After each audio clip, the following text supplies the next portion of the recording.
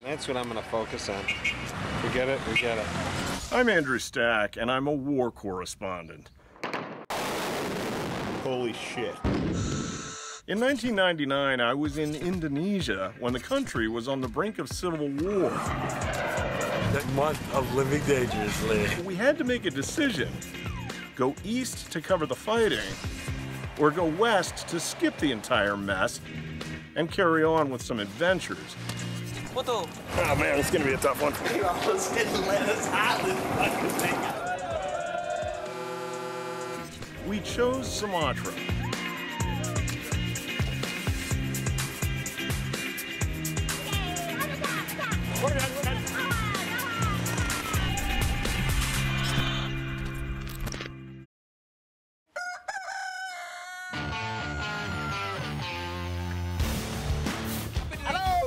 She wants to be on camera. That is one heck of a mushroom. That's Paul. He's Timor. He's not kidding around. Are these your cows? Special ingredient, magic mushrooms. Gendut orangnya, gila.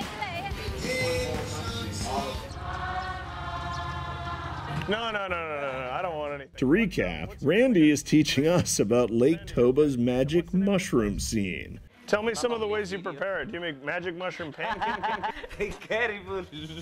Magic mushroom tea? What different ways? Magic mushroom sandwich? No, magic mushroom tea, magic mushroom omelette, and also you can eat by fresh, like this. Wow, they're legendary magic mushrooms. Man, look at these. These are fresh. Yeah, Did you just pick these? I just picked. My friend just eat magic mushroom. Giles Meganson is at Randy's for his first ever shroom experience. Just a little sort of tickly feeling, lots of nice colors. What'd you do, tea? Or eat them straight? Omelette. An omelet. Nice. What's your job? What's my job? I have no job, you know, like I make money by myself. Like, yeah, I sell me mushroom. So you're a magic mushroom distributor. Yeah. You're a distributor of magic mushrooms. Yeah. FBI? We're not FBI, but I got a question for you. Are these legal in Indonesia? Illegal. They're illegal. Yeah. But nobody stops you from doing this. Nobody know what is magic mushroom. Local police turn a blind eye, but they are not legal.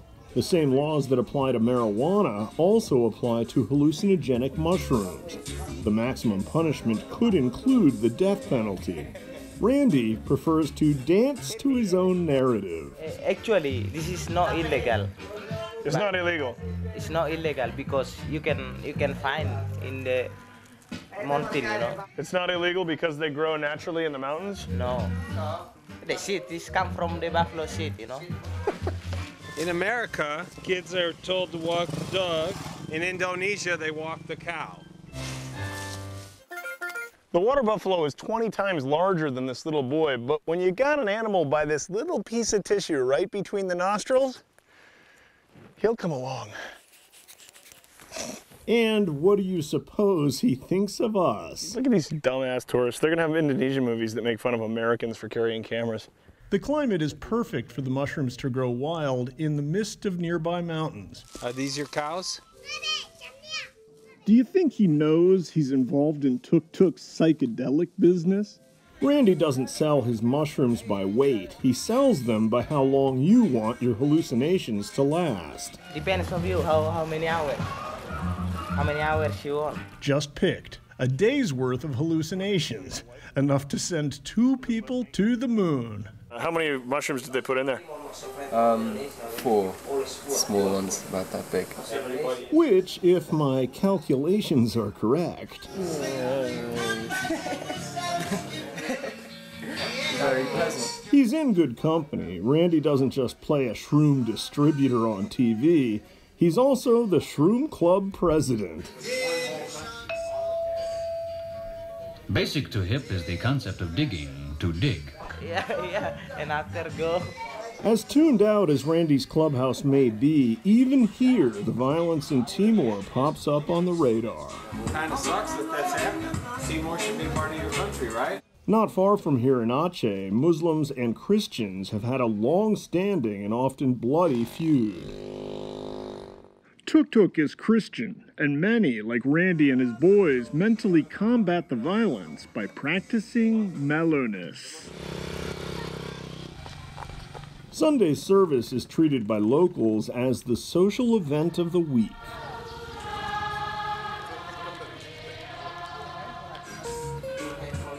Our gang wants an update on the situation in East Timor to decide on their next best move. You New Zealand, you bum bum bum bum. If I really had my stick against Indonesia, do you think I'd be exploring your country? So we all head down to the local watering hole. Men armed with machetes and automatic weapons roam the streets. In Dili, there were reports of gunfire while looted homes and shops burned. Thousands of people in East and West Timor could die of starvation. Whatever may be happening outside Lake Toba, it's certainly not influencing how we're perceived in Tuk-tuk. See, we get money. No, I don't need money. Locals here seem completely indifferent to our nationality. Good afternoon, ladies. Where do you come from? America. America? Yes. Okay. I'm trying to think about that. It's like, I'm not a journalist. I'm just a surfer dude, brah. Do you have 6 of those shirts? Since we're on the subject of military and not far from Vietnam, Heath tells us he would have been an American if it hadn't been for the Vietnam War. My father had just finished his master's degree in microbiology from the University of California at Davis and was drafted to work in the biological weapons division for the U.S. Army, and said, forget it, we're leaving town, packed up and went to Canada. Back at the pub, our gang inadvertently gets pulled into a retreat of Indonesians visiting from Sumatra's capital, Medan. Can you guess who's who? Their stiffness quickly fades.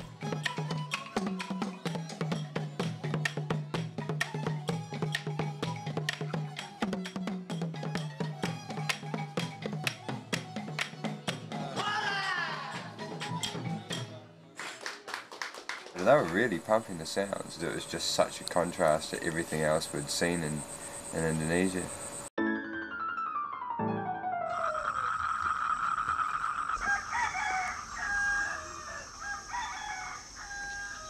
In the morning, enough is enough. Hold on for a sec. Sound off again. You gonna chase him now? Yeah, I gotta go over the fence to do it though. He's gotta come back over to our side or I can't do it. I don't want to be chasing this lady's chickens. No, why wouldn't you want to do that? It's not nice to chase a lady's chickens. Didn't you know that? The tiny chickadees may be cute and cuddly, but first thing in the morning, there are limits to how much I can take of the adult roosters.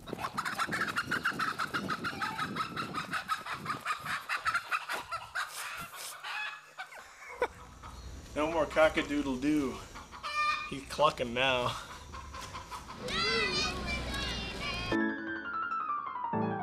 And Indonesian military officials will meet this weekend in East Timor. Since the situation in Timor is still uncertain, Paul and I pack up and start heading towards Medan. No long goodbyes. We all wish each other luck and happy lives.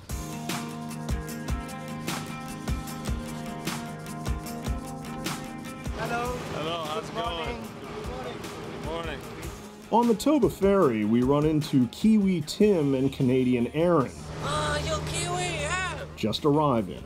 Not surprisingly, they're also looking for a mellow place to duck out of sight. What nationality do you guys tell them that you are in the midst of this crisis? What have we got under? Anything but Australians and Kiwis at the moment. South Africans is a good tip we've just had. Pretending to be South African has the desired effect.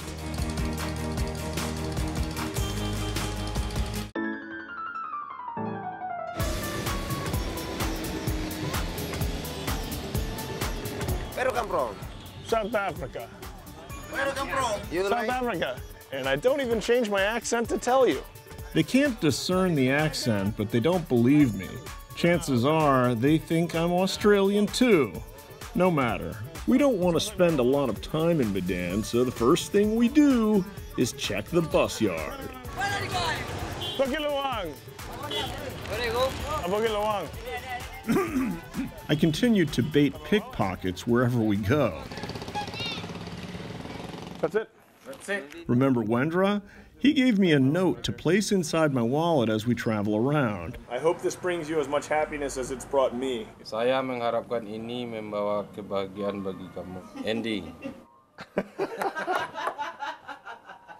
No one ever takes the bait, but you'll notice the wallet hanging out wherever I go. Right now, our real mission is to catch an onward bus to Bukit Lawang and Lucerne National Park. Excuse me. Many people. Where are you going? Bukit Lawang. Bukit Lawang. Yes. We missed the morning bus, but there'll be another tonight. 8 o'clock. Tonight? Yeah. Netti Pakpahan is a Medan local. You want some blue bread? Green. She befriends us and offers advice. Just like Mom used to make. My rule of thumb when traveling is to keep my true nationality to myself, especially in places where groups have open animosity towards Americans.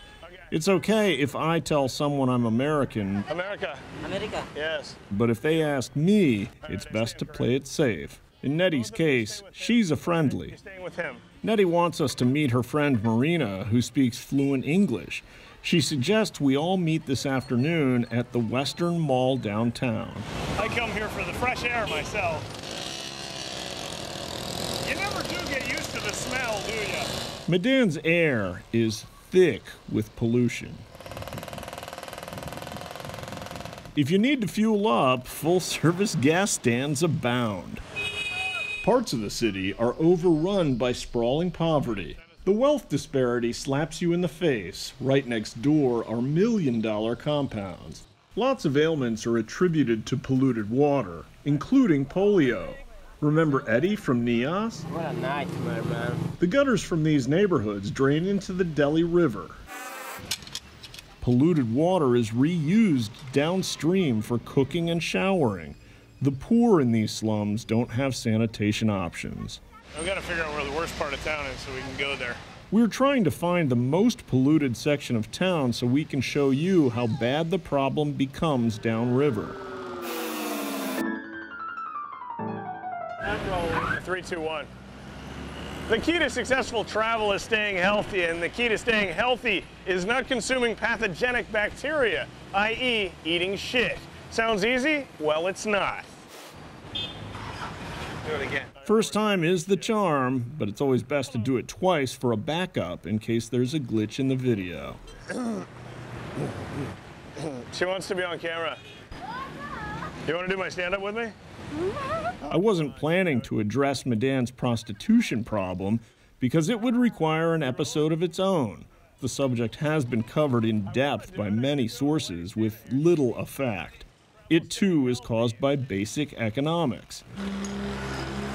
I didn't realize we were standing at a focal intersection. It's 1 in the afternoon, but this intersection belongs to her.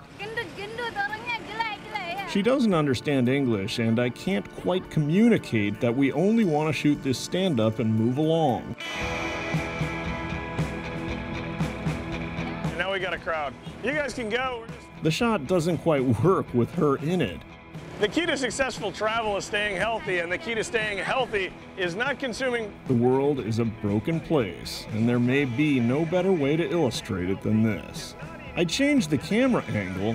Sounds easy? Well, it's not. But I'm starting to get frustrated. I'm not going to be able to do it with her here. I blew that. Do it again. What am I saying? If I can say this, not eating shit.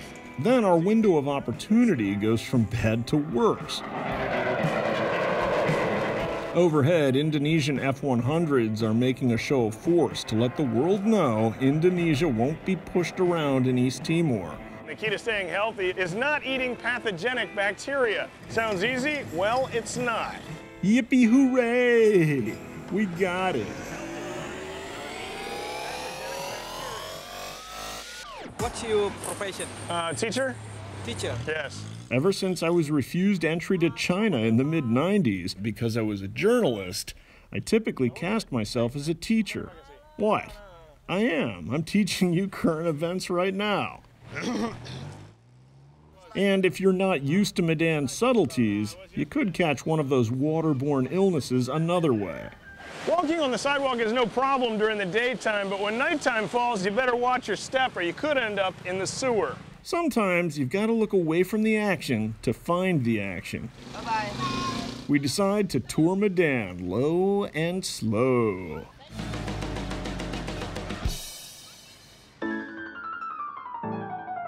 Coming up, our transport may be low, but it's not slow. Everyone seems to think we're Australian, and we want to know one thing. Why do you hate Australians? With that, we're finally off to Bukit Luang to hang out with the orangutans. There you go.